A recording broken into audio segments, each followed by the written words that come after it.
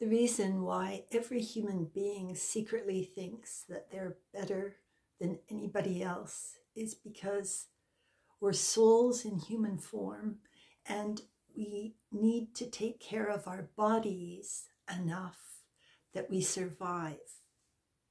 So we have to think that we're important. Otherwise, it would be harder to survive.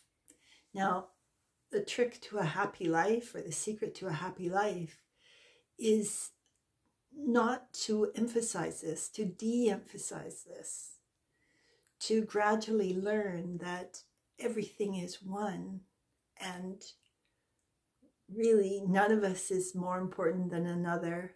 And in the big way, it's all God.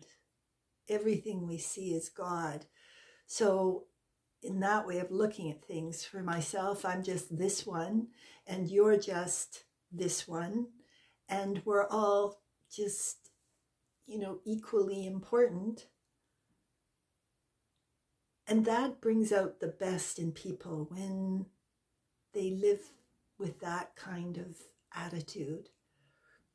But it's not a sin, to have these secret feelings that you're the most important person, or that you're better than everybody else. Because you see, you've got your learning to make. It's really between you and God. And so it's really, really important that you do it, and that you're true to it. So, and that you take care of your body enough that you survive in this life to be able to do your work. So don't worry if there's a small sense of being better than anybody else.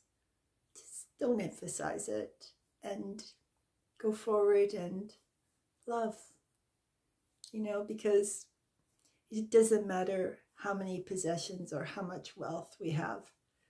That's not the secret to happiness.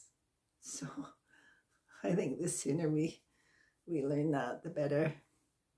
Anyway, bless your hearts.